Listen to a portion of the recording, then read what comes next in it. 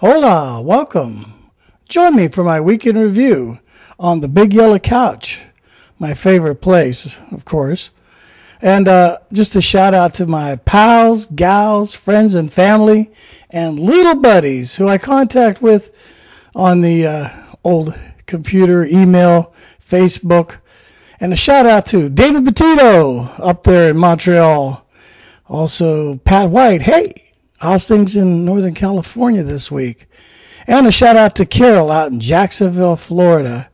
Yeah, I want to thank YouTube and also Facebook and the folks that helped me get together with some of my good buddies.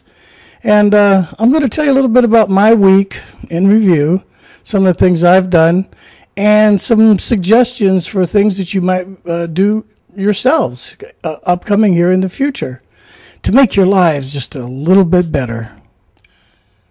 Yeah, this week around the house, I helped Rose repot a couple of plants, work a little bit outside in the backyard in the garden, just a little bit now. Don't want to do too much, okay? And I also went to physical therapy twice, go twice a week. And here's a shot of me getting some physical therapy.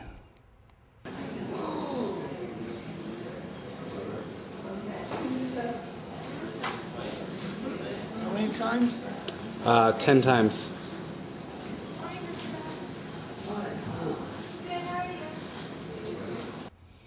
My therapist, Ching Lee, is on YouTube himself doing 3-ball push-ups. These are Swiss balls, not, little baseballs or anything. Here, check this out. And maybe you could do this at home, huh?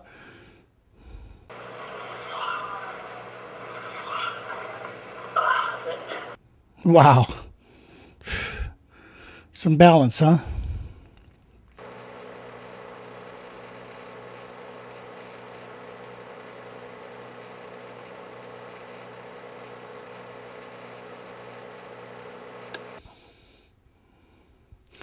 As you get older, you lose touch with some of your old friends, and I've been looking for this friend for a long, long time. I haven't seen her in about 20 years. From Youngstown, Ohio, Gwen Edenfield. Here's a picture of her. Ah, she looks happy, doesn't she? Yeah, I've been trying to find Gwen now since computers came out. I would do searches, but you know what? A moving target is hard to hit. But she's down there in Florida right now, and we're in communications all the time now, thanks to the marvels of the computer age. So there's other people out there I'm still looking for, like Tommy Kirk. Where are you? If anybody knows where Tommy Kirk is, drop me an email. You know my email, okay?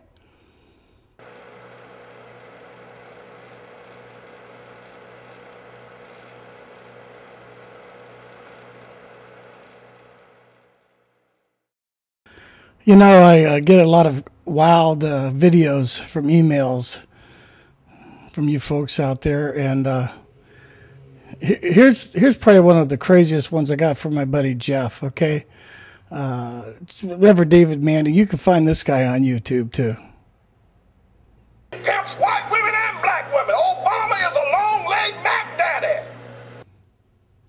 Okay.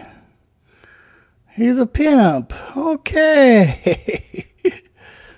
Okay, for you folks out there that know me really well, I love movies. I like going to the movies. I like watching them on TV. So if you're thinking about going to see the movie that's out right now, Bruno, if you've seen Borat, starring Sacha Baron Cohen, well, it's kind of nasty. Okay? Here's just a little clip. Oh, I'm Bruno. I'm Herr Milan Fashion Week. Ich am going to wear the jumpsuit made entirely out of Velcro. You go out now. Yeah, what is it? Tell me out of it. Try to get this up.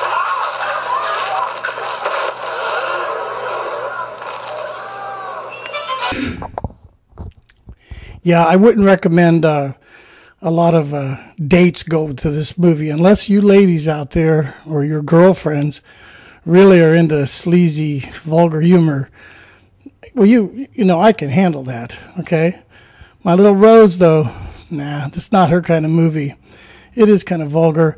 And you know what? I was a little disappointed because he stages a lot of the supposedly candid shots like he did in Borat. Bruno, again, it's good for a stag party or something like that if you're going to go see it. Or go see it, guys, by yourselves.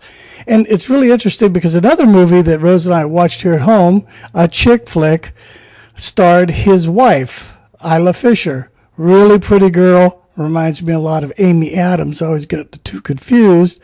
Confessions of a Shopaholic. Cute movie, good movie to watch, with your family, or to watch, on a Friday night with your wife. Just to make sure you got the credit cards put away.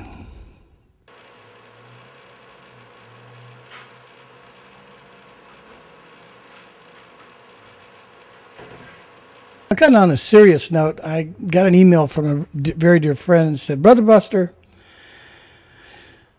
my sister is really having problems. Her and her husband have been in and out of hospitals with illnesses. Her husband's very sick. I don't want to go into details of what he has, but she was asked by her sister, what did we do to deserve this? What can we do? Maybe you can make some suggestions. Our life just seems like whenever things get better, they get worse. Well, that is life, actually. And I emailed her back and said, well, what religion are they? What church do they go to? Her reply back, her email was, well, they're atheist. Oh, okay. Well, maybe that could be a little problem, Maybe they really do need something to believe in. The first religion that was out there recorded was Hinduism. They have a lot of gods and things like that to pray to. And, there's Buddhism, there's something, but, that's all I've got to say is, maybe it's time to really, other than just yourselves, that you need something to believe in. And may I suggest Jesus? Yeah, kind of a contemporary religion. Here's a little book here if you're interested in reading books. This is called Something to Believe In, and it's by a dear friend who just passed away, Robert L. Short. Bob was the minister that performed the wedding last August for Rose and I. I read his book about 20-some years ago, and it kind of changed my life. I always did believe in God, okay?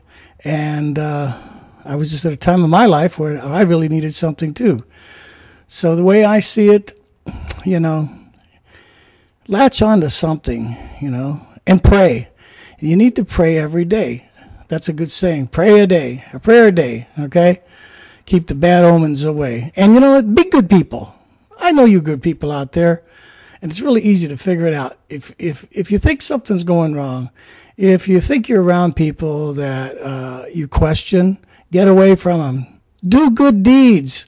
It'll make you feel better. And definitely say a prayer every day and every night. You might even want to get down on your knees and say your prayers like you did when you were a kid. Well, that's today's show, and hope you enjoyed it. Be back next week with something new. Tell you about my week next week. And don't forget, we've got my anniversary coming up. So for now, I'm going to go in the backyard and get some sun and mist.